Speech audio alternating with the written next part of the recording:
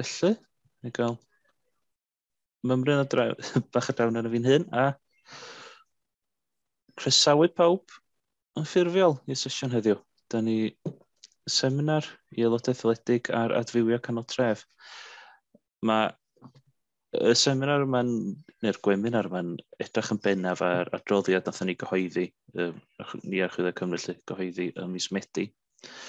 A Siôn ydw i, a fi fydd yn eich tywys chi trwy sesiwn heddiw. Ond mae'r sesiwn yma'n cael ei chynnal gan gynnwys arfer da sy'n rhan o'r Archwilio Cymru.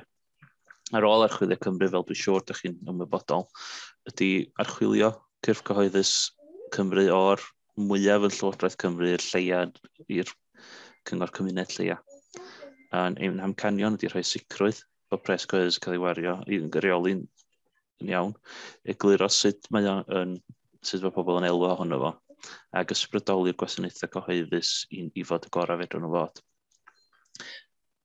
Fel rhan o'r Archwilio Cymru, mae gyfnewidfa arfer da yn trio ysbrydoli pobl a trio dangos esiampla mwyn iddyn nhw helpu fewn yn gwneud eu hunain. Da ni'n annog pobl i sbio ar be mae pobl yn eraill yn gwneud a defnyddio'r darna sy'n gwneud synwyr yn eu cyd-destun nhw hunain.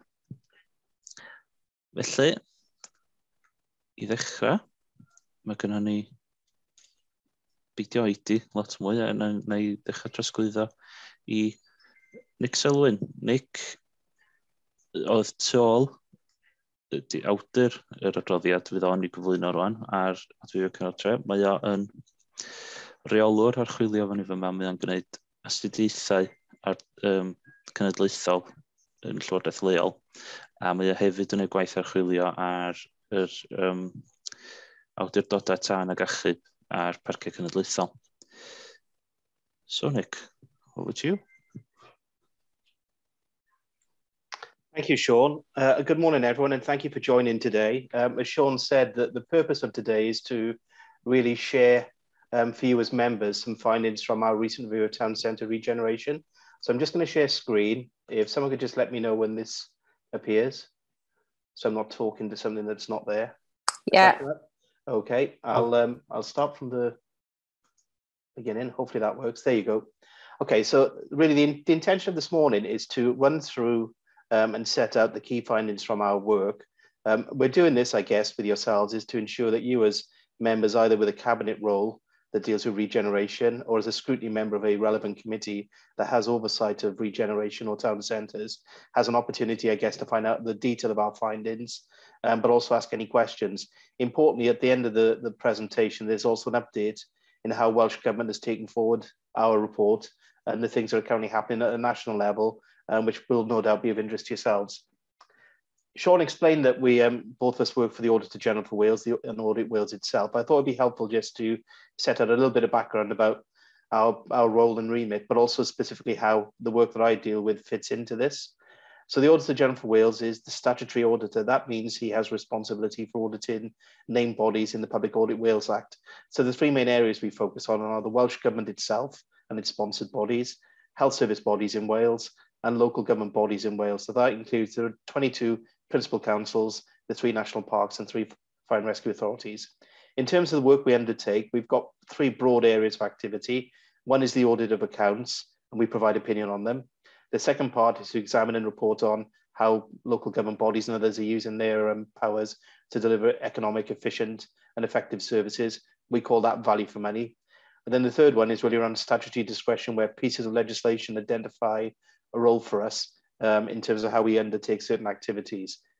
Just to be clear, we're not part of Welsh Government, we're not directed by Welsh Government, and it's entirely within the gift of the Auditor General to choose what he wants to focus on, but we do respond to sort of queries from the public. In terms of local government studies specifically, this tranche of work is really about a national situation, so it's very different to your local audit programme. Our work is intended to focus on issues of national importance to understand how things are working and whether there are opportunities for improvement. So we look at things like value for money and how services are being delivered, whether bodies with responsibility are able to discharge their functions and services effectively, and whether the guidance and statutory provisions set by the Senedd are really working in effect.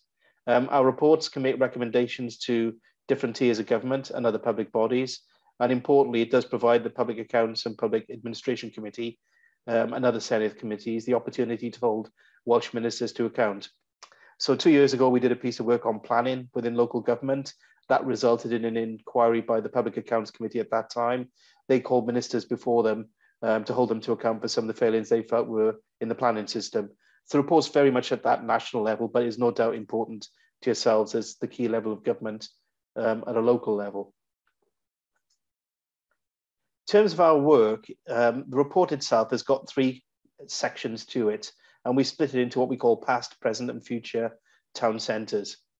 But I just wanted to start with some context, and this is really important, I think, in how we presented our work and how we view town centres. And 192 is I wouldn't say it's the magic number, but it's certainly the most important number in the basis of our work. When you look at towns in Wales and how you define them, there's no actual national definition of what constitutes a town. The best that we've come across is the Institute of Economic Affairs, where they've identified areas with more than 2,000 inhabitants. Using that sort of analysis, we basically followed suit and sort of came up with an indication that there are 192 places in Wales which have more than 2,000 people living in them. So, you know, it's difficult to define a town directly, but these are areas which people, in terms of how they receive services, how they engage with people locally, they perceive them to be their key communities, things they refer to as towns. What that tells us is that towns themselves are geographically dispersed and spread. There's more of a congregation in Southeast Wales, less so in the middle of Wales, and another sort of congregation of towns on the A55 corridor in North Wales. So geography plays an important role in this. The other key factors to think about really is affluence. Some towns are really well placed to take benefits economically, others less so. But towns themselves are not standalone. And this is probably one of the big messages from our report, that you need to think of towns as being interdependent and being linked together. So not every town will have a building society or bank or post office, but they will access those services in neighbouring towns. Not every town will have a leisure service or a leisure centre. They'll access them in neighbouring towns. So towns are interdependent. However, one of the big challenges in Wales at this time is transportation. Towns are not always well interconnected. So there is still an issue around infrastructure and how people can move about the country easily. And I think the last point we want to really draw out about the towns themselves is that they do change over time. No town stands still. They'll have moments when they are economically rising and moments when they're facing economic challenges. And some of this is really about the economy and how society interacts and works, but it also relates to the impact of national and local government policy. A good way of showing how towns are interdependent is this graphic from our report, which provides a snapshot of those areas within Rhondda and Taff with 2,000 or more people living within them. So you can see there's 21 communities, generally not well spaced out, pretty close to each other. The 2 principal towns are Aberdare and Pontypridd. They're about 12.5 miles apart. But then you've got 19 other communities, as I say, with 2,000 people or more. And the longest travel distance for these areas is only 23.5 miles, and no journey is over an hour really within RCT. So that hopefully sort of demonstrates that when you talk about town centre regeneration, it's important to think about the town you're focusing on, but also how it's interdependent with other areas within that community. Third thing really to say about the context, and this is a really important one, and it's the Welsh equivalent to the London effect. Roughly half of the towns in Wales are within 1 hour of Cardiff. So you'll naturally see that services will gravitate to Cardiff because it's the biggest conurbation in the country. It has more attraction for people to base themselves there and invest in that area simply because other services are already based there. But that does mean that towns within that 1 hour travel distance often see services being sucked into them. So that's just a bit of context. In terms of the report itself, as I say, it's split into 3 sections. And the first part talks about the past and what's happened to towns in the last 50 or 60 years. So the starting point really is to look at how Wales has changed post-World War II. And I think the important point here is that in 1947, we had for the first time national planning policy guidance set by the UK government that really set out a role for local government in shaping and changing the face of bomb-damaged, war-torn cities and towns throughout the country. And that piece of legislation introduced a number of key things. Most importantly was the ability for local government to use compulsory purchase order powers to clear town centre areas and regenerate them for the future. So one of the things that you saw happen, I guess, from 1948 onwards was many towns looking to regenerate to respond to the war-damaged areas. And one of the things that became ever more important in regeneration was to make the town centres more focused on what they call central area shopping. They were seen as the most lucrative form of development and had huge value in terms of land price and land use compared to other options. And shopping really became the sort of the bedrock of town centre regeneration for two reasons. One, it generates income because it accrues money through non-domestic rates. And secondly, it attracts visitors to towns. If you've got a good offer, a good level of service, then you're going to get shoppers coming to your area who will spend money. So it creates wealth locally within your community. So that's why shopping, I guess, became the sort of the big predominant focus in many town centre regeneration projects. However, the one thing I would say is that retail, whilst it plays an important role, it doesn't actually create wealth. It just absorbs what's already there. So people with disposable income are the ones spending. It's not really a generator of new money. And town centres, I guess, the other part that we really draw out in our report is you need to think of the changing landscape of town centres that emanates from this planning policy. And successively from 1947 onwards, we've seen refinements in planning policy and changes taking place.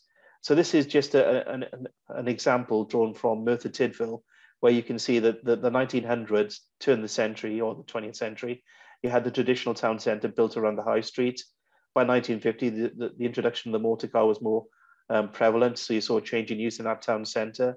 Move into the 1970s, you can see the introduction of a new shopping centre at Tydfil Place, and then on to 2000, another development in the town centre at Beacons Place, and then in the last 20 years, two big out-of-town developments have taken place at Cyfarthfa Retail Park and Trego Mill.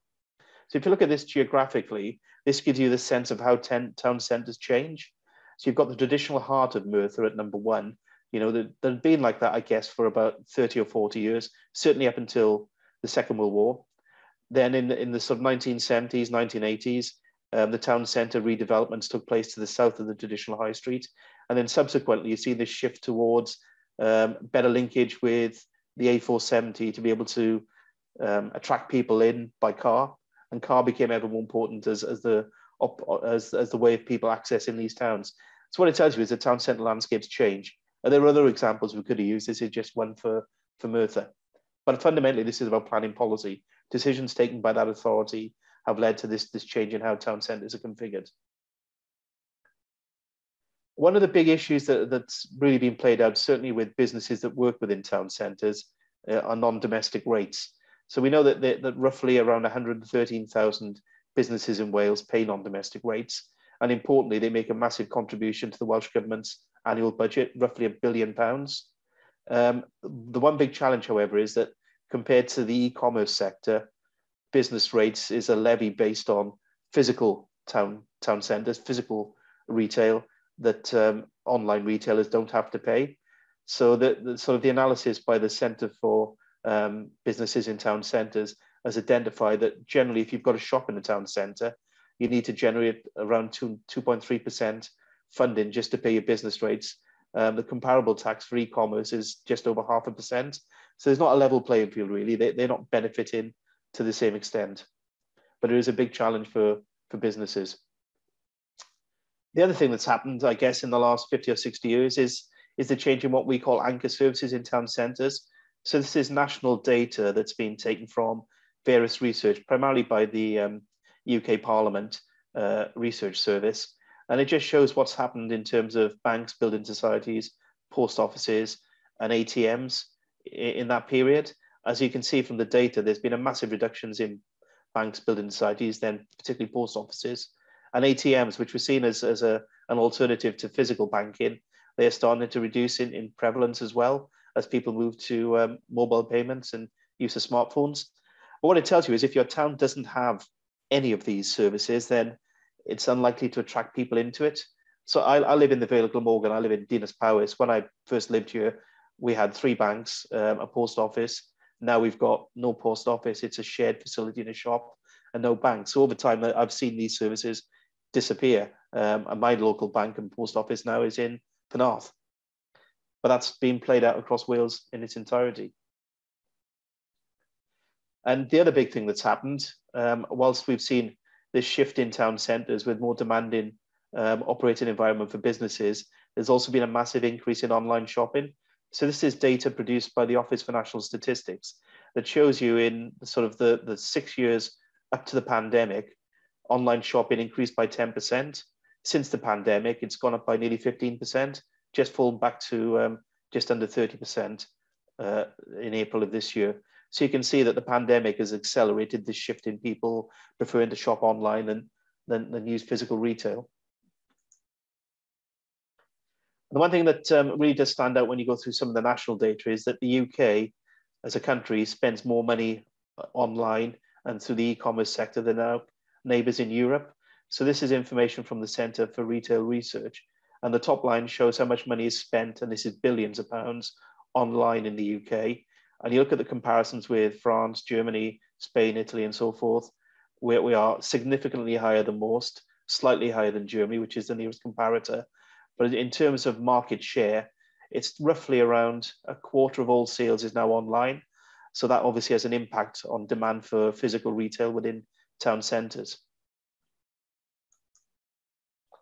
Then the final point really about the past that we just need to think through is that often when we talk about town centres, it focuses on retail, and we know retail has played an important role and it's really important for the vibrancy and success of towns, but it's not the only type of services based there.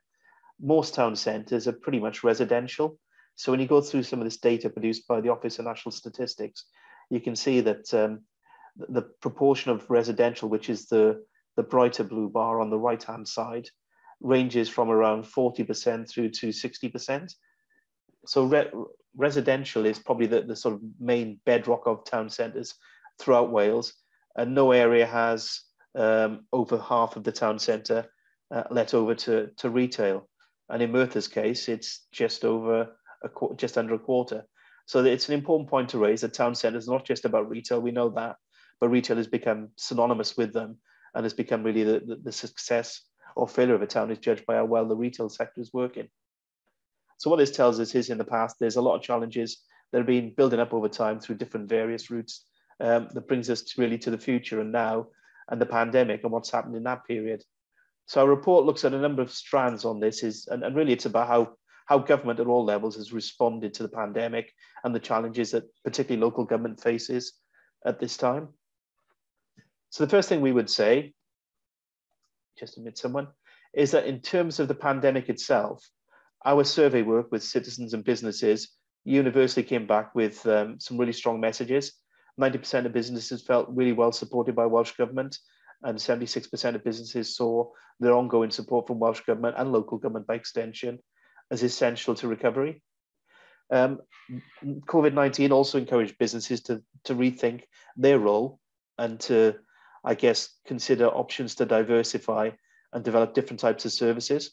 So we know that just under 3/4 moved to online provision, just under 40% moved to home delivery takeaway, around a fifth used mobile services, including pop-ups, and 10% considered and actually converted premises for alternative use. So that tells us that businesses, through the support of Welsh and local government, were able to respond effectively to that very challenging environment. However, despite all of this, we also know that the retail sector did experience some significant losses in terms of the shop closures and people losing their jobs. And current estimates are that 1 in 7 high street shops are currently empty. Just over 18,000 stores have closed, and 220,000 people have lost their job in retail since January 2020, just before the pandemic started. So this again is information published by the Centre for Retail Research that just gives you analysis of how things stand. And obviously the big year that really saw the massive impact come through was in 2020. Interestingly, this is a sector that does change quite considerably. However, it's clear that the pandemic has been a major shock to retail and has really pushed through a lot of shop closures. So second thing that we talk about in terms of the current situation is that there has been a healthy level of funding from Welsh Government, either directly to bodies or enabled since 2014 to regenerate town centres through 13 different funding streams. Just under £900 million has been invested. The one thing we would say about these funding streams is that they're often set against different priorities with different conditions. And whilst the funding is welcomed by councils, we do know that some grant conditions and the annual bidding process in particular can be quite onerous and quite challenging to continually spend time investing in this sort of activity. And the focus has very much been on physical regeneration.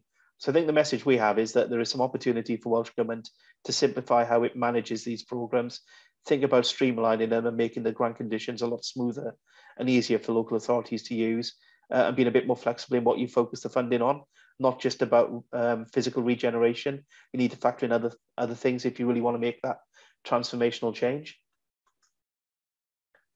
Then the third point that we wanted to raise in our report, really about the current situation, is that we do know it's challenging for councils. We've had a period of austerity where councils have had to address budget reductions, and that's often been seen in services which have not been as protected as, say, social care and education, and that's been played through particularly in regeneration.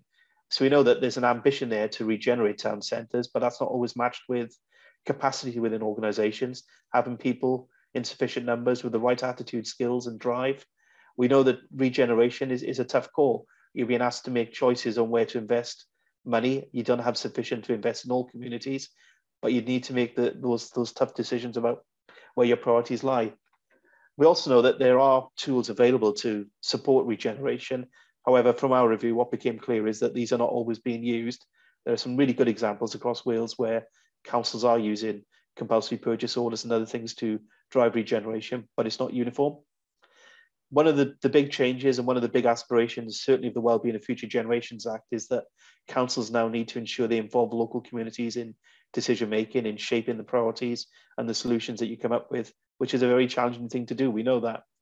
But probably the biggest issue that you've been facing as authorities is the lack of revenue funding, and that's something that we've certainly raised in our report, that there needs to be some pump prime of funding from Welsh Government to support regeneration going forward. In terms of the future then, where do we go next with this work and the sort of things that we see coming through from our review? Well, the first thing I think I'd say is that, importantly, in the Welsh Government's reconstruction plan from COVID that was published in October 2020, they set out what they saw as their key challenges and key priorities.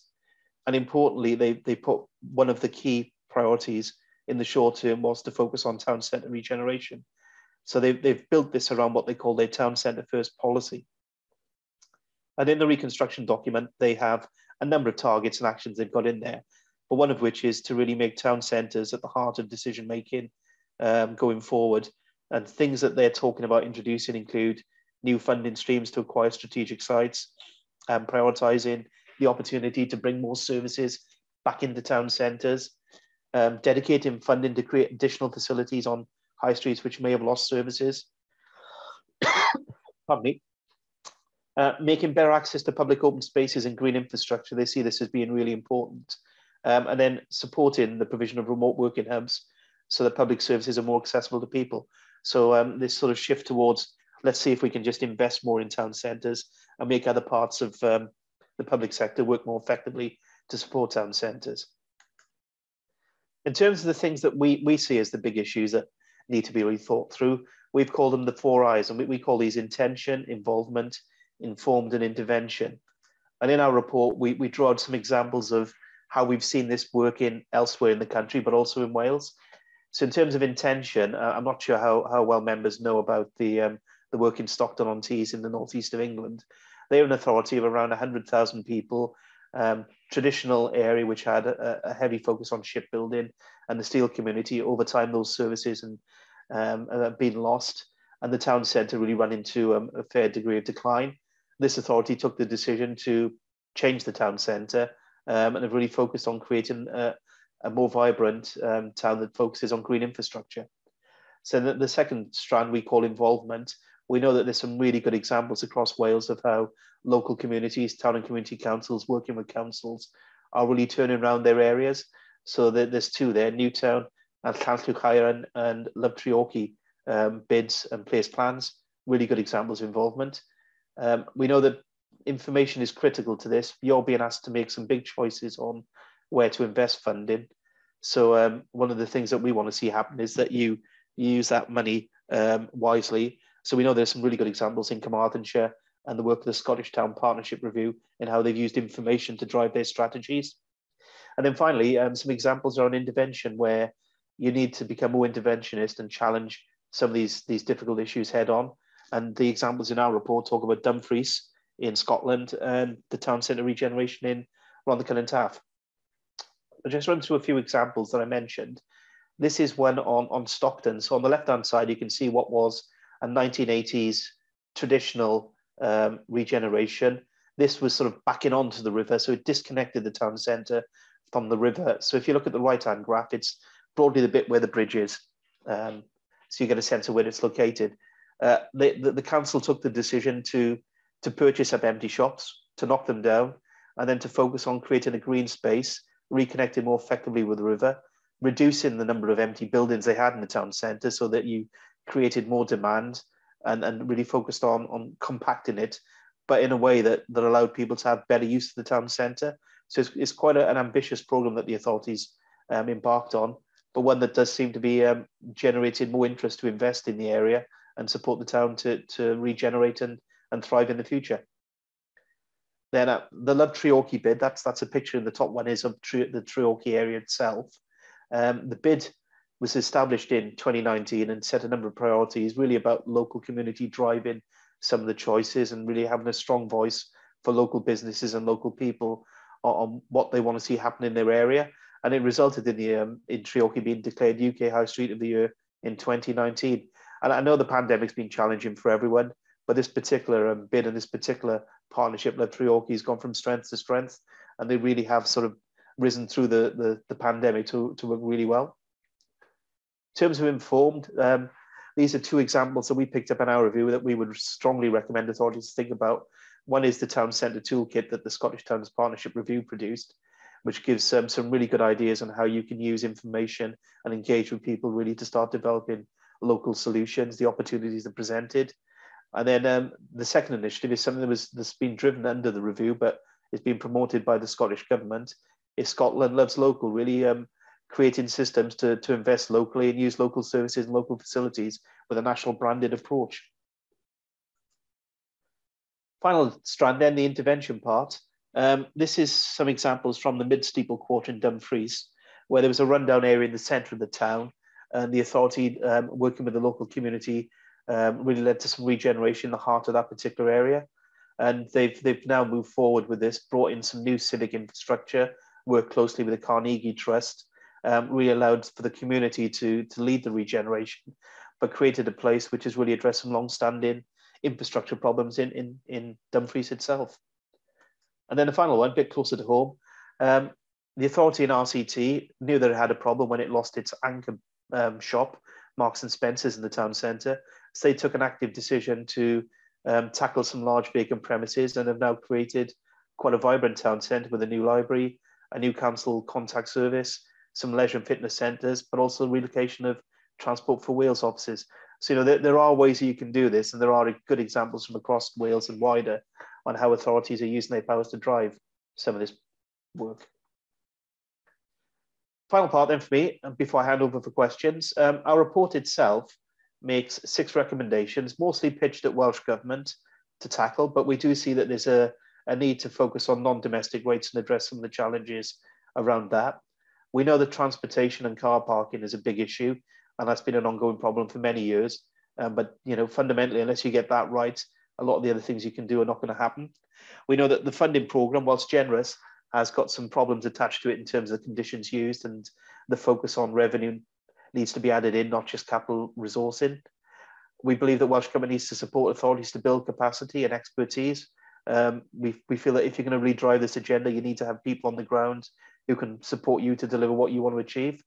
And importantly, we think that Welsh Government really needs to make town centre first central to all policy it develops and delivers, not just in the regeneration field.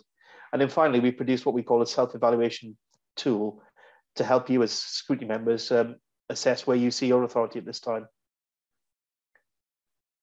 So the tool itself brings together a range of data that we refer to in the report, but it does give you the chance to look at things in a bit more detail. You can find the tool on our website.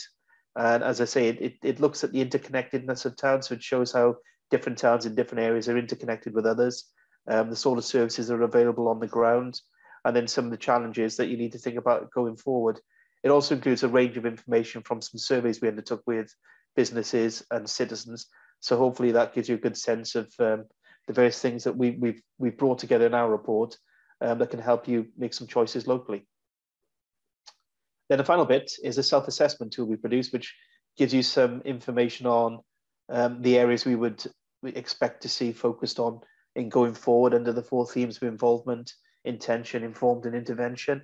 And again, it's there to really support you as members to understand, I guess, where the situation locally is at this time, the sort of things that you need to think about in coming to decisions, and how to take those sort of difficult agendas forward.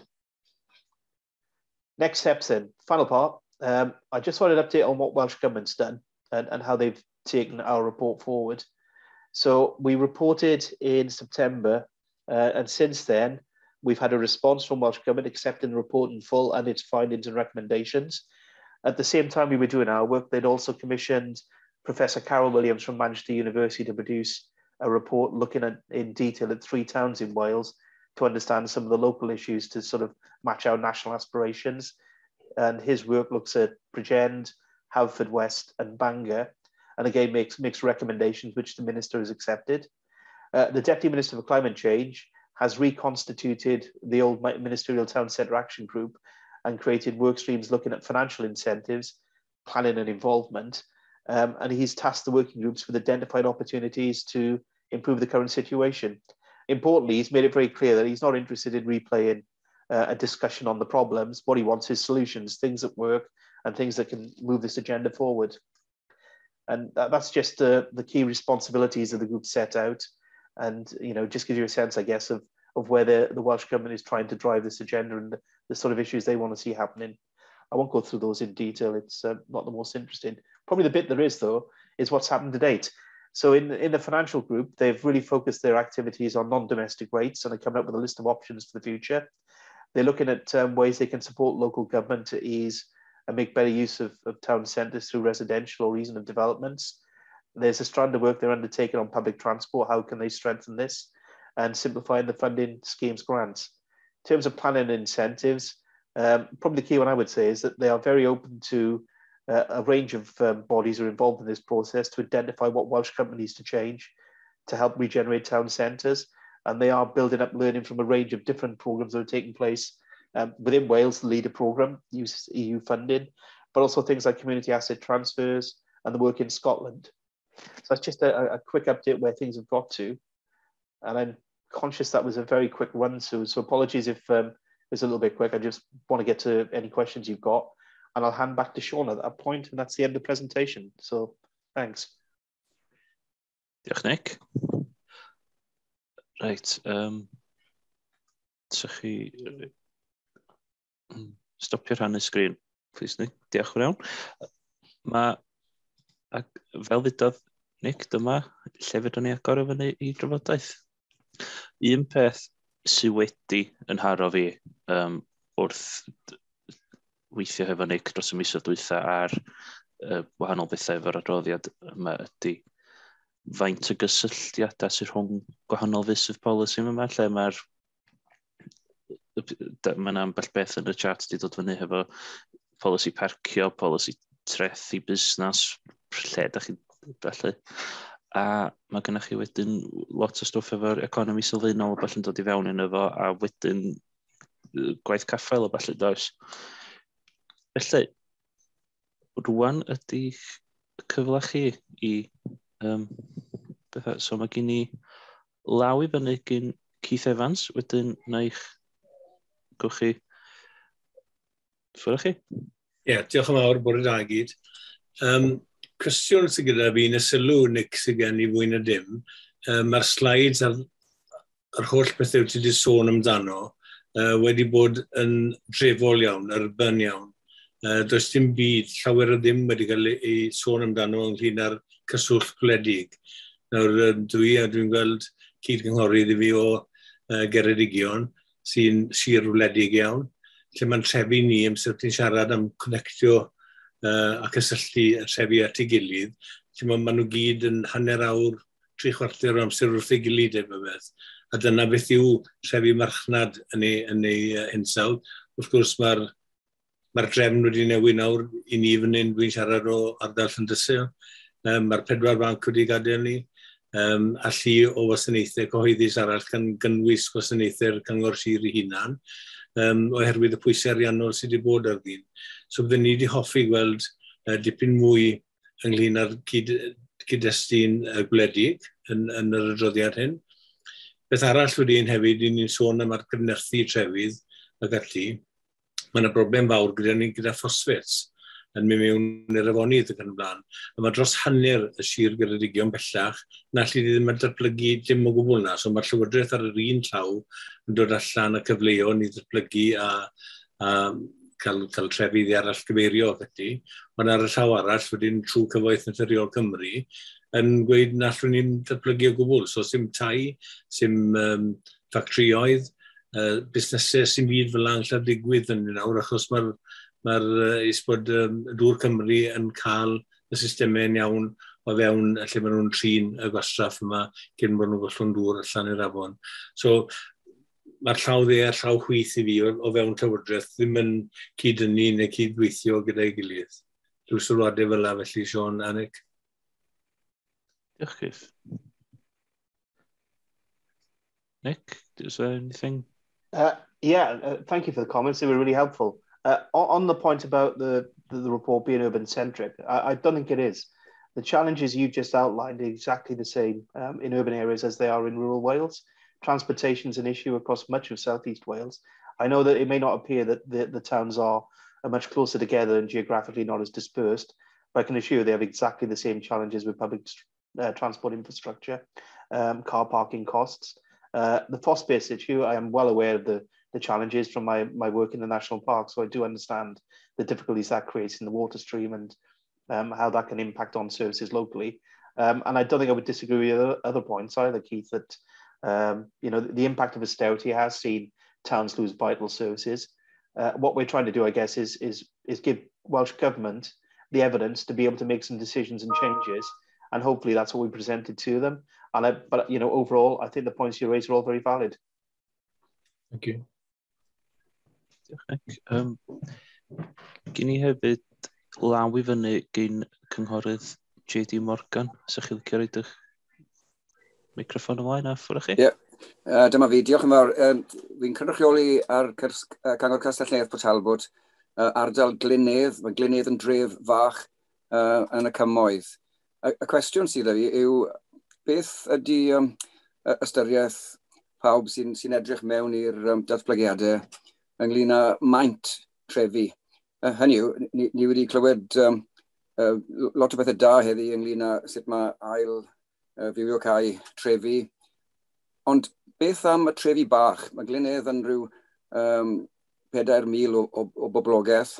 Ydy Glynedd yn cael ei ystyried yn dref digon mawr i elwa o'r datblygiadau ni'n clywed amdano nhw nawr. Achos mae yna rhyw fath o critical mass gyda trefi, chymod os oes 10,000 o bobl mewn tre hwb, wedyn mae pethau'n digwydd. Os oedden ni'n llai na hynny, mae pethau'n dueddol o beidio digwydd.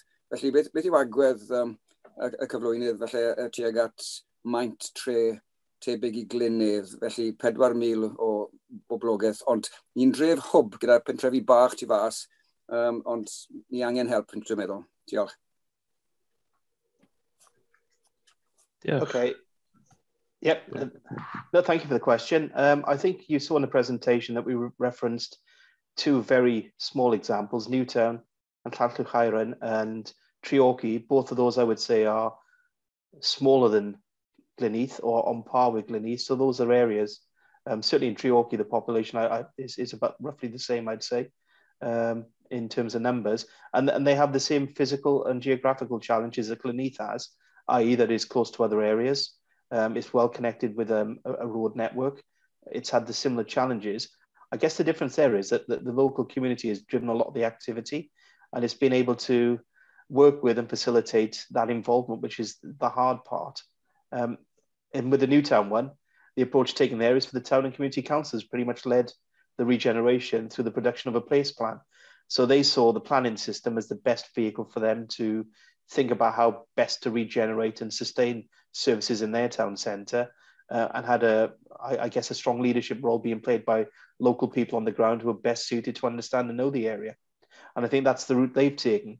I take your point that if you're in a bigger city like Cardiff, then you're naturally going to gravitate there in terms of service provision, simply because it's seen as having a lot more services to tie things together and more opportunity to make profit. But there are many communities that do buck the trend and do make the case. And I think it comes back down to the 4 things we said. If you've got the information and you're well informed and understand the strategic choices you have to make, if you've got the right people being involved who can provide that leadership, whatever tier of government, wherever they are in the community, you've got local authorities who are prepared to use their powers to make some really tough choices, but they'll be the right choices in the long term. But the one thing I would say is you need is to have that prime funding. And that's certainly the case we made to Welsh Government. You've got to really invest funding to support this challenging environment. Diolch. Dwi wedi rhoi yn y chat hefyd, digwydd bod dim hwn di'r digwyddiad cyntaf da ni wedi gynnal ar y pwnc yma. A mae gyda ni dor o wybodaeth falle gan gynnwys link i'r adroddiad Foundational Economy Research of Nick yn cyfeirio ato fan i gyflwyniad. Mae'r link sy'n yn y chat. Sy'n nharo fi ydy'r, fel o'n Nick yn dweud, yr elfen o dynnu gymuned at ei gilydd a creu rhwydweithio ar gyfer gydnwch. Reit, a gyda ni law i fyny gyn... A ydych chi'n clywed y mab yn y cefndir hefyd. Cynghorydd Mike Pearce, os ydych chi'n licio. Gyrwch Mike. Yes, good morning. I'm an independent councillor with Flintshire County Council and Buckley Town Council in North East Wales, and thank you for the webinar this morning. It's for a few questions for Nick, please. Did the audit concentrate on any particular part of North Wales, or was it a general view? It's not reflected within the slides, but I'm sure we were all included. Also, you showed a slide showing 50% of towns in Wales within 1 hour of Cardiff. Well, obviously for North Wales, that doesn't apply. But I wondered in the report that you may have put to Welsh Government, whether you could have said that, you know, a large percentage of towns in North Wales are within 1 hour of Chester, and particularly in the northeast of Wales, we are well within 1 hour of Liverpool. So where the towns in the south tend to move into Cardiff for facilities, jobs, in the north, it's either Chester or Liverpool. And I think that would have been useful to have in the report. You also mentioned about a preference, I think it was a preference of health and social facilities in town centres. It was about 4 years ago, we had a brand new facility in the town of Buckley, but it wasn't where we, the councillors and the people, wanted it. We wanted it in the town centre. There was no public land available, but there was land. But the district valuer said it was too expensive, and we were forced to have the building outside of the town. And the assembly member of the town said that we take it or we leave it, and we couldn't risk not having a health centre because of its location. On the Love Treorchy bid, could you just advise whether that was to Welsh Government or to the local council? And you mentioned Professor Carol Williams looking at Bridgend, Haverfordwest and Bangor. The largest town in North Wales is Wrexham, and I wondered whether you'd done any studies in that area. And finally, a town that we represent, its location sometimes causes a problem. We're on one side, we have Mould, which is a very affluent and vibrant market town, recently praised by Wrexham as a shining example. And 4 miles to the east, we have a major shopping park, which is in competition for Chester. So our location puts us at a disadvantage. And regeneration would be useful. And we look forward to having a look at the toolkit and taking it forward. But a few questions there, a few observations, but thank you very much for inviting us today. Thank you. Thank you for the questions. I think I've got all 6, so I'll try my best to answer them. So your first one was about, did we undertake fieldwork with North Wales? Yes, we did. We spoke to council officers in every local authority in Wales. That covers off North Wales as well. We also held a number of online focus groups that was made available to elected members. And we had one specifically for North Wales. I think we had in total 6 attend from the 6 councils in North Wales. So we took those opportunities to really get an understanding of some of the local issues that you mentioned. The border issue, yeah, absolutely, that comes out really strongly. I've presented here on the 192 towns in Wales, but I recognise that, the border, there's going to be a similar number of towns that run down the length of the country: Shrewsbury, Hereford, you mentioned Chester, Liverpool, that run throughout that area. Bristol is a big area for attracting from Gwent, for example. So the point you make about Liverpool and Chester playing that sort of magnet role in North Wales is absolutely the same with communities in Mid and South Wales. We only use the Cardiff example in this presentation. It doesn't figure too heavily in our report, but it's there to point out that the interconnectedness of towns is very much around where you're based geographically, so that the point around Cardiff equally applies to the point you make about communities in North Wales with Chester and Liverpool. Your third point was around the DV valuation on land and trying to ensure that health and social services, when they've developed new services, base themselves in the best location for communities to make the best use of them. I can't talk about what happened in the past. You know that particular example far better than me, but I do know that is something that we've, in our report, have highlighted to Welsh Government. When you talk about making town centre first a policy, a reality, these are the sort of things you've got to sort out. Otherwise, it's pointless doing it. It's just paying lip service to the issue. So unless you're prepared to make some changes to some very fundamental ways that we work now, you're never going to be able to use these other services to support that regeneration ambition. So the point you make is a great example of why we need to do it. On the Treorchy bid, Treorchy bid was set up by the community itself. I think it's one of 13 or 14 bids across Wales. It's not really had much of a role with Welsh Government per se. It's very much a community-led organisation. The person that's the chair of the body runs the local pub in Treorchy. It's had support from the local council, but it's very much a community-led initiative and a community-led approach. Welsh Government are no doubt interested in its work, but it's not something that they're actively sort of working with, as it's at that community level. The Carol Williams review, that was commissioned by Welsh Government, not by ourselves. It just happened to come along at the same time. The 3 towns were selected. I'm not sure on the basis of the information, but they wanted to pick up on, I guess, an area in South Wales, an area in West Wales, and an area in North Wales. So they felt the right fit to understand some of the challenges of different communities. Coming back to the first question, which I think Keith Evans raised, it's really to try and get that reflection of, the different communities in Wales and trying to pick those up. Then your final one about location, absolutely agree with you. It is essential to get the location right. And without that, you're not going to be able to make regeneration work in a way that's meaningful for local communities. Diolch, Nick. Dwi wedi ychwanegu rhywfaint fwy o links I stwff da ni yn y gorffennol. Mae hwnna fel lot o links I wybodaeth eraill. A pethau dwi'n gobeithio nhw'ch chi ffeindio yn ddefnyddiol. Reit ta, mae gynna ni... diolch fawr iawn I chi hefyd am y sylwadau da chi wedi rhoi yn y chat.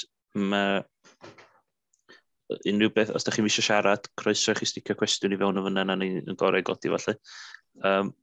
Y pethau am landlordiaid sy'n I ffwr ac yn codi renti mawr ac yn gadael adeiladau yn wag. Mae hwnna'n thema sydd wedi codi mewn gwahanol sylwadau da ni wedi gwybod ydy Nick. Felly, mae gennym ni law I fyny gyn y cynghorydd Don Milne. Sa chi'n licio? Okay. Thank you very much, and thank you for this webinar today. Yes, I was pleased to see quite a reference to residential, because I feel residential within town centres gives it the vibrancy you sometimes can lose.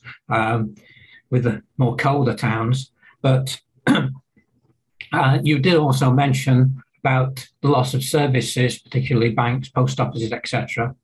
But the one area I wondered whether you did look at was the actual independent stores and shops compared to the chains and the effect that they have.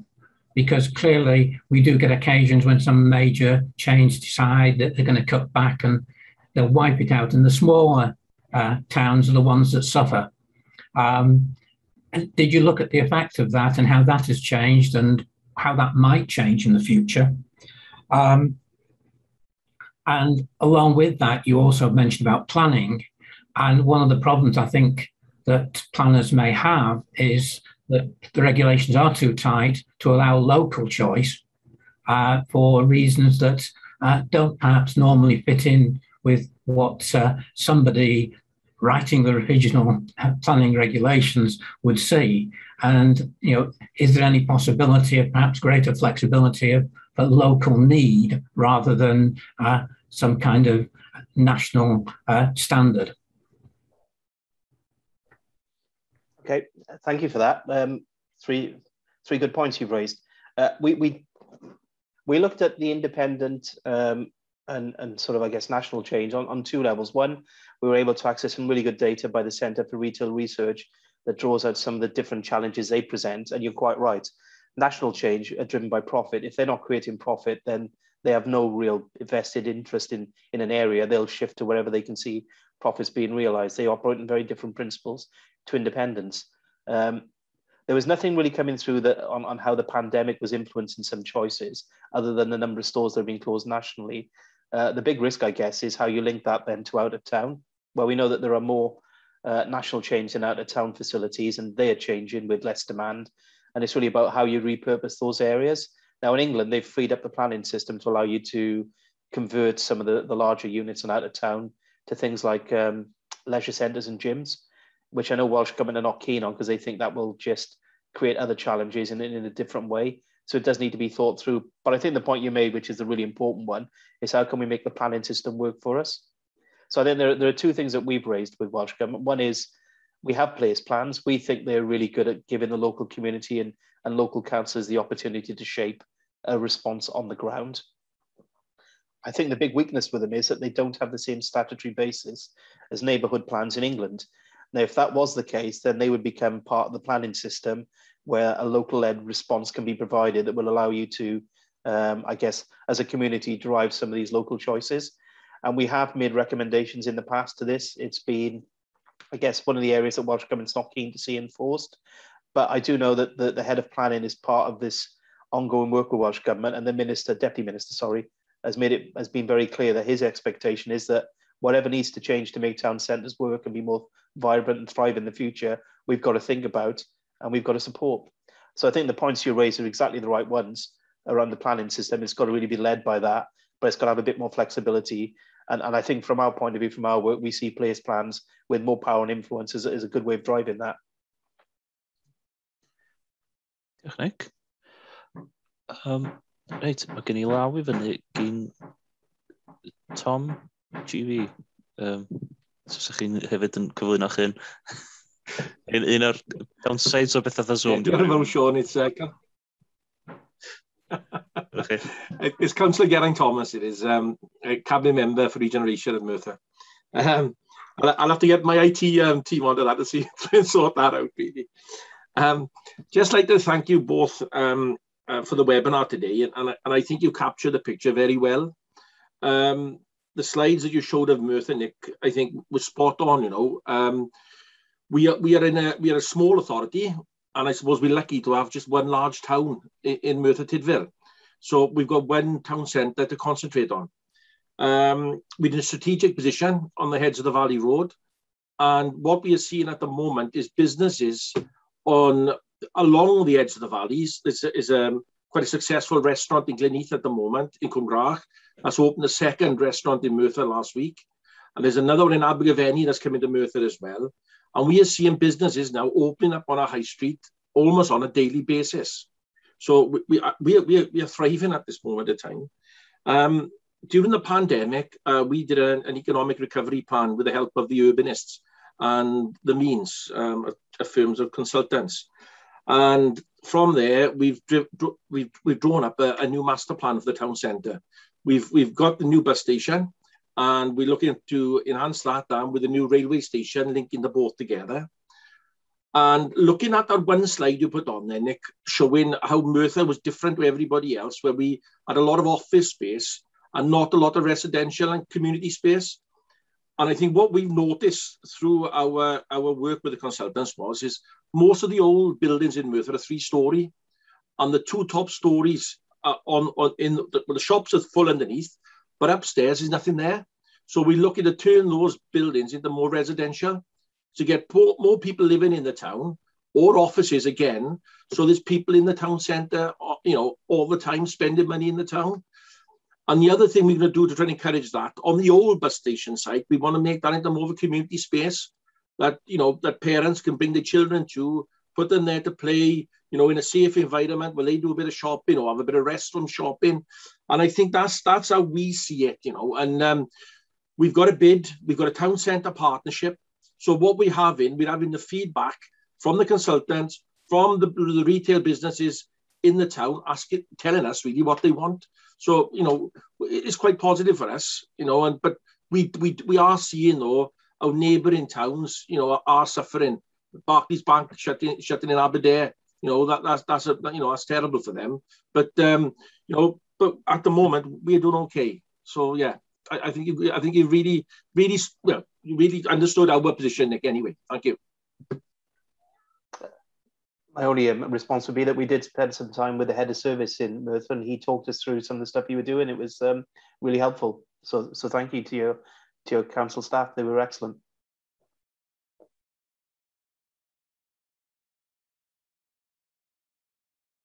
Fi'n siarad ar mute.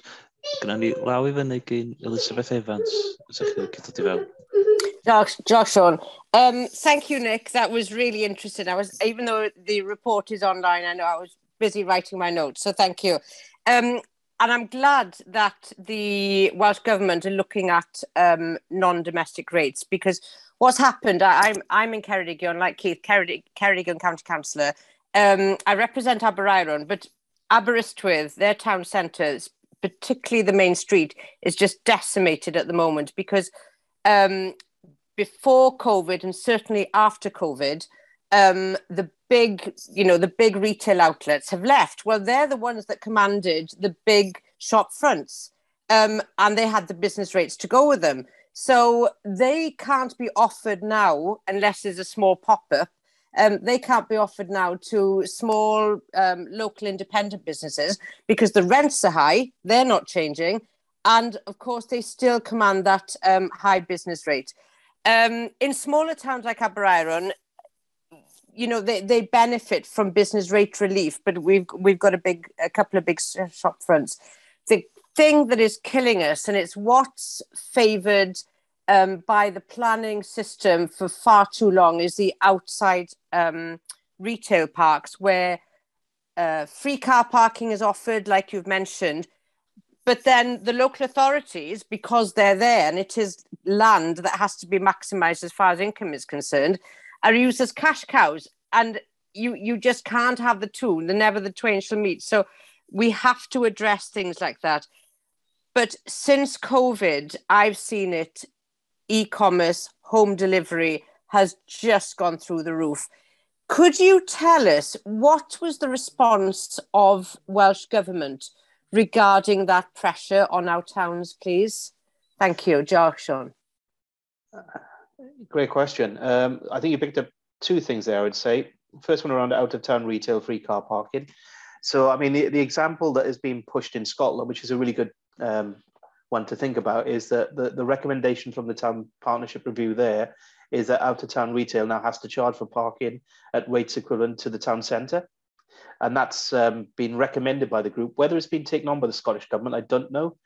But they're saying that basically you've got to make sure that the system doesn't favour one side over the other. But that's certainly something the minister's going to have to think about. Balanced with that, however, is that, we have this net carbon reduction target in Wales of being contributing to being at least a carbon neutral public sector, but also making inroads in carbon emissions. So I think that the view Welsh Government has is they don't want to do anything that's going to favour or support a growth in car use, so that they're keen to find better ways of making the public sector infrastructure work more effectively. But free car parking is a massive issue. You can't get away from it. And then you one about, how the planning system works to support this. Absolutely. Neil Hemmington, the Chief Planning Officer for Wales, is part of the group. He is expected to come up with more radical local solutions that enable local authorities to start managing some of these big challenges, and particularly around the change of use in terms of empty buildings in towns. And the point you make about landlord rents and how they almost cripple you to find alternatives. If you have the opportunity to read Carol Williams's report, much of his work focuses on the landlords and how they can basically stop a town centre thriving and surviving. So the work in Bridgend, for example, I think there's a single landlord owns, I can't remember the exact figure, maybe a third of the shops in the town centre. And that person is not prepared to shift on what he or she wants, but there's little you can do then. And that's why you then come up with places like Stockton, which took the radical decision to spend money. Let's buy up these empty places. Let's use compulsory purchase powers, and let's take control of it and reshape it. Now that works in an area where you've probably got one large town where you can attract sufficient investment. I think the challenge Wales has, and it's one we acknowledge, we're a country of small towns. We've got lots of small towns. We've got very few large places: Swansea, Cardiff, Newport, and Wrexham, probably the four big ones. But beyond those, you're talking about towns in the tens of thousands, not 50 and 60,000. So there's a different dynamic. That's why we try to think about the interdependency, view towns not as standalone, but how they interconnect. But I mean, the point you raise is the right one. This is the planning system at work, and it's a planning system that's got to find the solution. Sorry, just to end on that, the only thing I would say is that the Deputy Minister has been very, very clear in his expectations, terrifyingly so, I would say. I mean, I wouldn't want to not deliver what he's saying you have to deliver. He's really raising the bar, and I think that's what's needed. Mae just i eilio beth oedd Nick fyna pan byddwn ni'n siarad efo Llywodraeth Cymru cyn digwyddiad o blaen, oedd o'n lot o egni da'n dod o'r cyfeiriad yna, lle. A dwi'n meddwl, da ni jyst dod yn ôl i fod cysylltu fo'n gilydd, gweithio fo'n gilydd, a mae gen bo man rhywbeth i gynnig yn does. Reit, mae gennym ni llaw i fyny gyn John Morgan, os ydych chi licio dadmiwtio a gofyn eich cwestiwn.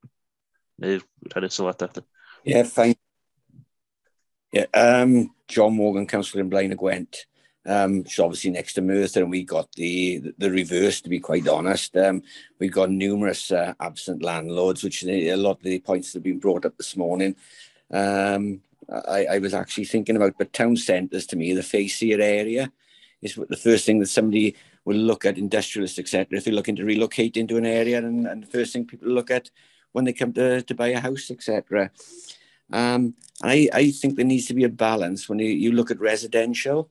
Because what we are finding, a lot of absent landlords at the moment are converting their first floors, etc., into areas of multiple occupation and bed sits.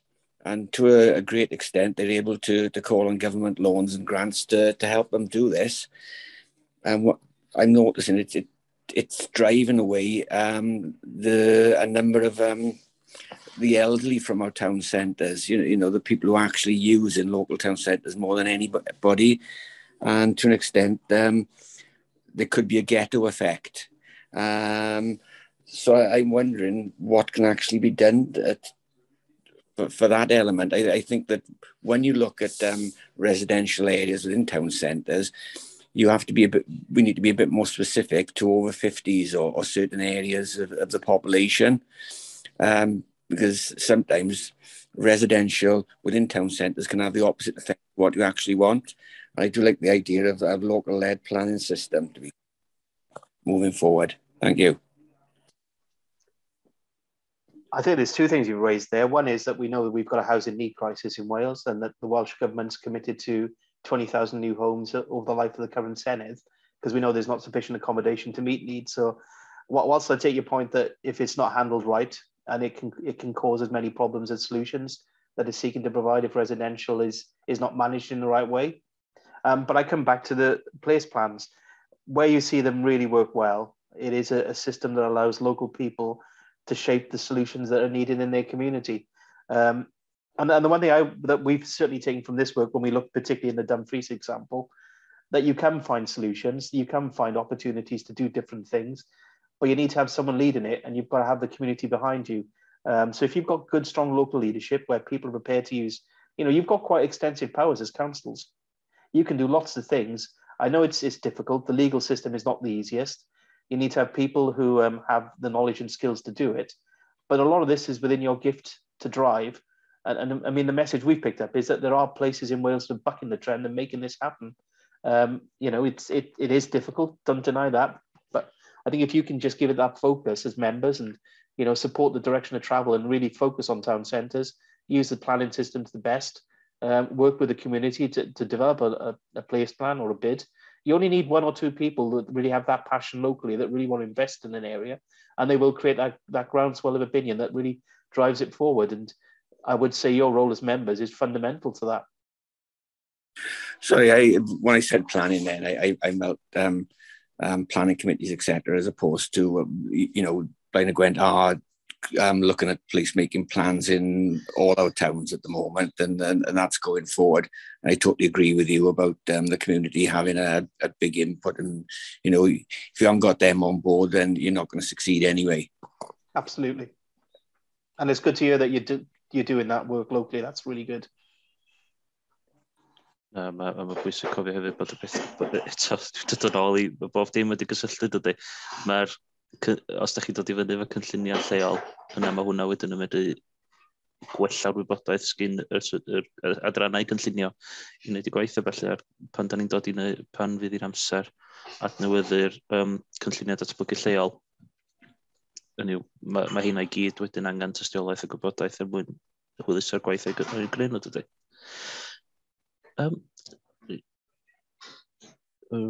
Keith Evans, gyda eich llaw chi fyny eto? Ie, na ni, cwestiwn arall, os ni'n bosib.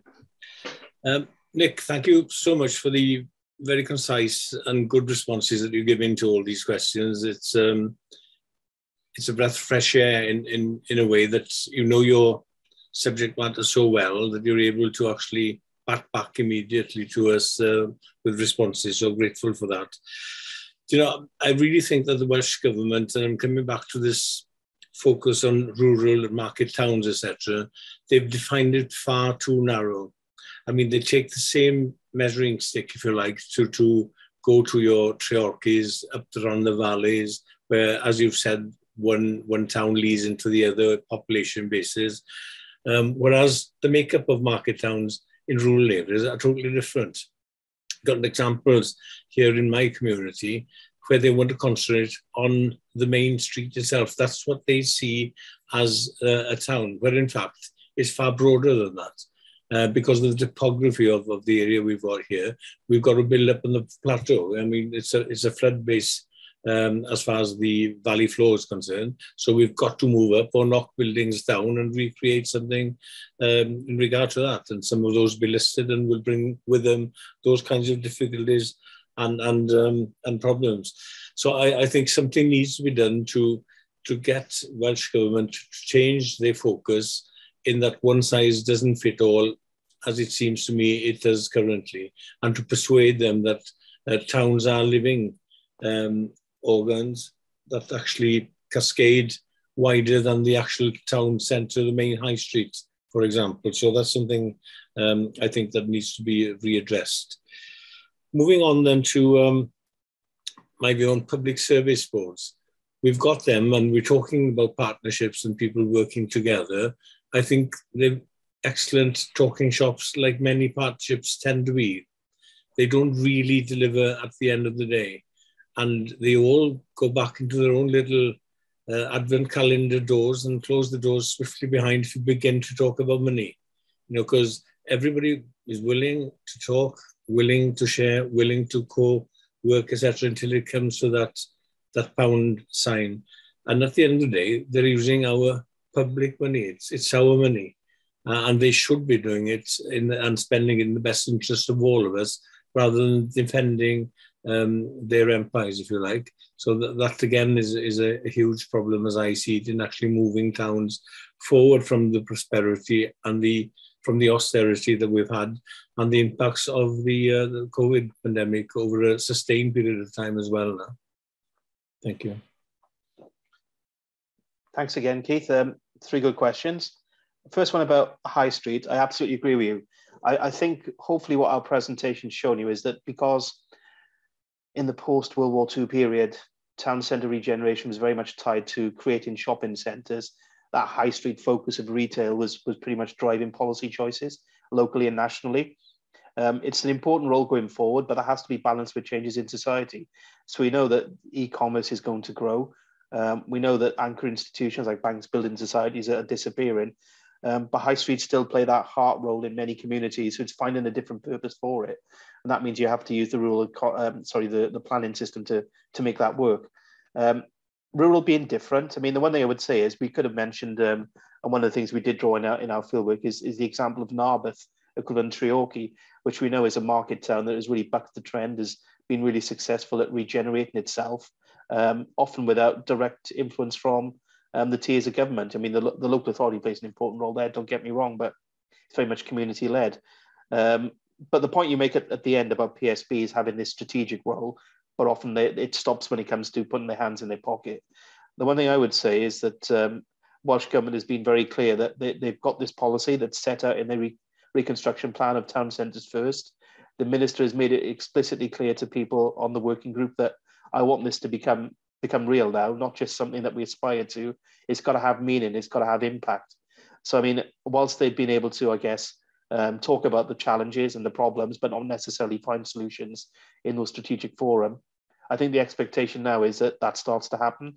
So I'll give you an example. A number of years ago, North Wales Police relocated its main police station from the town centre in Wrexham to the edge of the town. Now, it was done for the right reasons: a better quality building, cheaper running costs, easier access to the infrastructure network. Going forward, the Minister's saying things like that will never happen again, because the loss of that building in the town centre has sucked the lifeblood out of Wrexham in some ways. So we've got to find ways that make public bodies invest their key infrastructure in the towns that exist.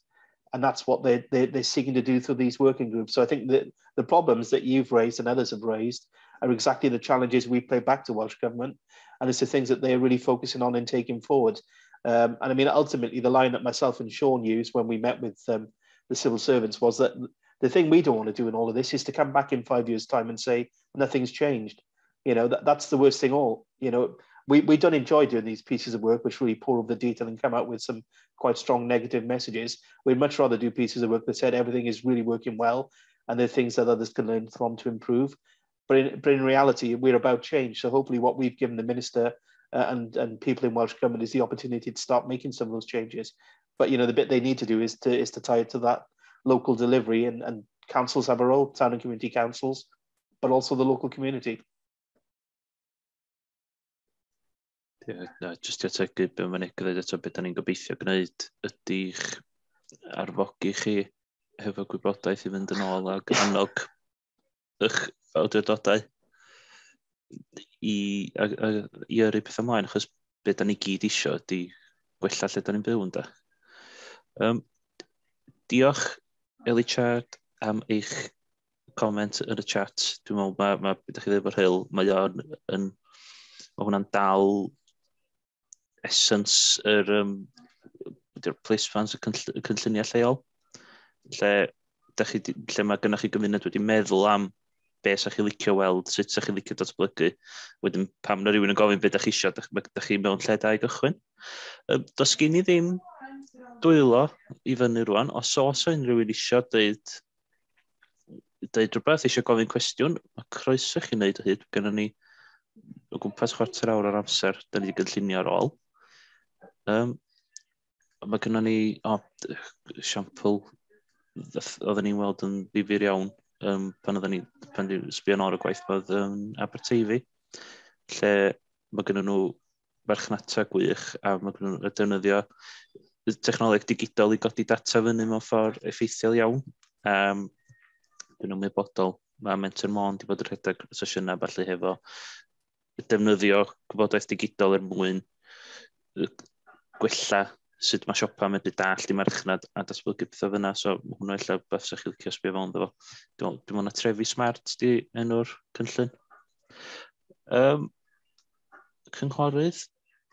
Ie, diolch, John Paul. Cynghorydd Mike Piers, llaw chi fyny ta. Yes, thank you for inviting us back for some questions. One point I wanted to raise was the issue of car parking. Before the county council introduced car parking in the town, we put evidence from universities, etc. In our case, not to have car parking in the town, but the county council insisted. And as predicted, the footfall decreased quite alarmingly. It's been better during the COVID period because all the parking charges were suspended. They were reimposed in October. But what the town council do every year is we pay the county council an agreed sum of money to cover the cost of monies lost through free parking. So in the town, we provide free parking in December, and footfall increases quite dramatically. So the proof is there that car parking charges do have an effect on towns that really in some businesses are struggling. So it's the view of maybe the audit report, what it can take to Welsh Government to see what we can do about car parking charges, considering that the out of town car parks are free. And I saw a comment before about charging for out of town, but I don't think that really helps the towns that are having to pay for parking. So it's just a general comment as what Audit Wales are doing with Welsh Government on car parking charges, and whether there's a case that if a town puts forward about the impact of car parking charges, Welsh Government in a position perhaps to override the county council, who are there obviously to raise money and not perhaps look after the interests of the town centre. Thank you. On the 2 points you raised there, I would say on the first one about what can we do to direct Welsh Government, we don't direct, we make recommendations and they should respond to our report. So we're not in a position that they have to listen to us. It would be great if they did, and that would be really positive response, but it's ultimately within their gift and how they deliver that. The point on the car parking about introducing charging on out of town, I think the example was really just to show that it's levelling up. You have the same approach for both sectors, in town parking, out of town. If you don't charge for one, you shouldn't charge for the other. So that's what the Scottish Town Partnership Review has done, really. You either have free parking everywhere, or you recognise that you've got to have the same levels of payment so that not one sector doesn't benefit over the other. And I take your point, what you don't want to do is introduce more charges that can impact people. But the key part of this for our mind is really having a better public transport infrastructure network in place that really joins things up. And that still isn't there yet in many communities, particularly in rural Wales, where there are some real difficult challenges. In terms of what Welsh Government's doing in response, well, transport is down as one of the key themes that they're taking through on the finance group, and is one of the areas that they will be looking at to understand the opportunities that exist to come up with a workable solution that supports towns to thrive. Where they've got to in that, they're still at the discussion stage and drawing evidence together and coming up with some ideas on what that would take forward. So it's on the agenda, it is being worked on, but there isn't a solution at this stage, I'm afraid. Diolch, Nick. Dwi'n meddwl hefyd, illa sy'n Nick yn cywiro fi, dwi'n anghywir, un o'r pethau mawr nath yn haro fi, dwi'n cofio yn adroddiad Carol Williams ar Ben y Bont ar Ogwr, oedd bod canran fawr oedd bobl oedd yn aros hira yn ganol y dre wedi cerdded yna hefyd. Dwi'n hwnna'n ffaith ddifyr iawn, a dwi'n annog chi ddarllen yr adroddiad, bod o'n benodol yn sbio ar dair tre, mae o hefyd, mae yna lot o bethau fedrwch chi bigo fyny ar gyfer unrhyw dre, achos maen nhw'n eitha, wedi dewis y dair dre achos bod nhw'n esiampla da reit gyffredinol lle, o'r math o ddynamic sydd wedi bod yn digwydd. Keith Evans, fach llaw chi fyny. Diolch. Mae'n siŵr bod ni'n cael gwerth am arian o'r bore bod yn cadw chi fynd i'r 12 o'r gloch. Mae'r misydd parcio yn elfen ac yn isiw fawr ar draws Gymru gyfan, yn pob sir dwi'n meddwl. Mae pawb am gael parcio am ddim, a chi'n cael gweld pam bydde siopau yn gofyn am hynny. Ond mae'n gost i redeg car, mae'n gost hefyd i awdurdodau i gynnal misydd parcio ac yn y blaen. Wrth gwrs, yr un peth arall mowr i wrth gwrs, mae'n ffordd i ni fel awdurdodau i godi incwm yn ydy. I ni yn Ngheredigion, mi'n credu bod rhywfaint dros miliwn y bunner flwyddyn. So, os bydde hwnna'n cael ei roi am ddim, ble mae'r toriadau yna'n dod felly i dalu amdano fe, ac hefyd symud mlaen wedyn ble mae'r arian yn dod i adnewyddu'r llinellau, arwynebedd lawr goleadau yn dyn nhw gan y blaen. So, dwi'n mynd rhywbeth rhwydd i ddod drosto, ond o bosib felly fe ddod trwy bod mae'r Llywodraeth wedi bod yn diwallu yr arian ni'n wedi golli dros misoedd y Covid, lan hyd y cyfnod mis Hydref yna.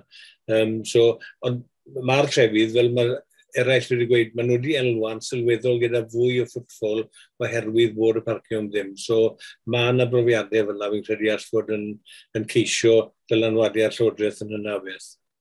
A'r prif gwestiwn yn am ofyn wedyn yw, mae hwn wedi bod yn adroddiad da iawn.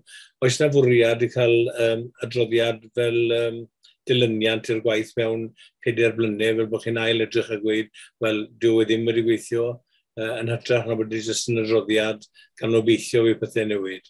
Mas yna dilyniant i mynd i'r adroddiad.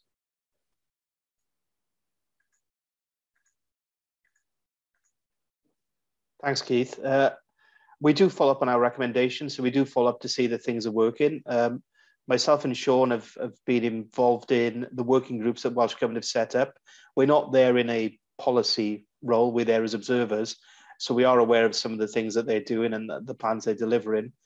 So we do try and support the direction of travel, but the intention is that at a point in time we will check to see things and move forward.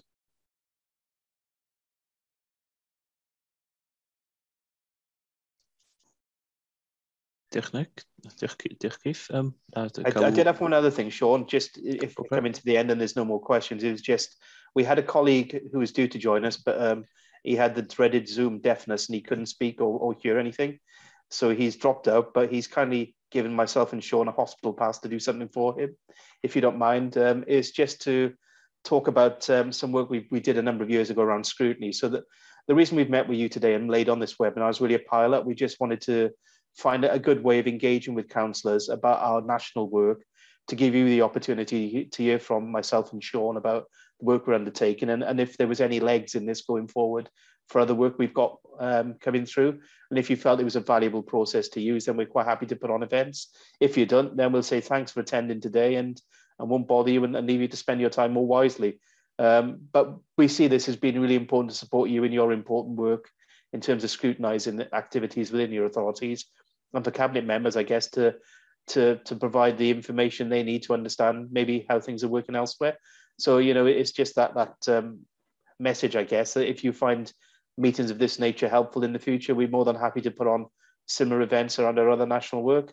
So the things we've currently got on the programme that we're due to publish, we have a piece of work coming out looking at emergency services in the new year, how well they work together. And we've got a piece of work looking at direct payments, which is a form of payment under the Social Services and Wellbeing Act to help people live at home. So those are 2 pieces of work that are due out in the new year. And there's other reports then coming through later on in the year. But just to say, this is just something to hopefully support you in that scrutiny role. And I'll hand back to Sean now. Apologies for taking up that, Sean. Dim problem o gwbl, Nick, diolch fawr iawn. Na, beth bwysig i ddweud. Dwi'n meddwl, fel y Nick dweud, peilot ydy hwn, ond oedden ni'n teimlo, mae'n gyfle i chi fel Aelodau Etholedig i gael mynd fewn i'r gro man, i ofyn i gael mynd fewn i'r manylion o felly. Lle mi fydden ni'n ydy gyfer teledu unigyrchol, mi fydden ni'n cynnal digwyddiad fwy bach mwy o glitter. Mwyn tynnu sylw at y peth, ond hefyd dwi'n meddwl os da chi'n teimlo bod o werth o, a mi fyddai mae gen i ofn yn gyrru ffurflen adborth allan efo e-bost ar ôl y digwyddiad yma. So ni'n gwerthfawrogi fawr tasach chi yn ei lenwi fo, achos da ni yn gwerthfawrogi'r adborth. a mi fydd o'n helpu ni fynd ymlaen. Os da chi'n wedi gweld gwerth i'r sesiwn heddiw, yna sa'n ni licio cael ymlaen i wneud o trio gynnig o trwy gwasanaethau dysgu datblygu falle lle mae hynny'n berthnasol. Mwyn i chi gael cyfle i gael beth ydych chi angen allan o'n gwaith ni, i helpu chi wneud eich gwaith. Gorau medrwch chi da. Reit ta. Ar y nodyn yna, unig beth sydd ar ôl i wneud ydy diolch yn fawr iawn i chi gyd am ddod. Diolch i chi gyd am eich cwestiynau a eich sylwadau gwerthfawrogi fo. Diolch hefyd i Cymen am alluogi pawb i ddall beth dwi ddweud. Ac just llenwch y ffurlen adborth. Gobeithio bod hwnnw werth i chi. A dwi'n gobeithio fel hynny chi eto yn trafod pwnc ac adroddiad arall. Diolch ar iawn. Gai felly ar y rhannu, Siôn, i ddiolch i'r ddau. Chi'n yn swyddogol felly am eich chwaith. Mae wedi bod yn ddefnyddiol iawn, dwi wedi meddwl, y bore yma. A dwi'n yn adroli llawen y blwyddyn newydd a llywyrchu sydd i gyd yn ogystal. Wel ia, Nadolig llawen a blwyddyn newydd a i bawb hefyd ynda.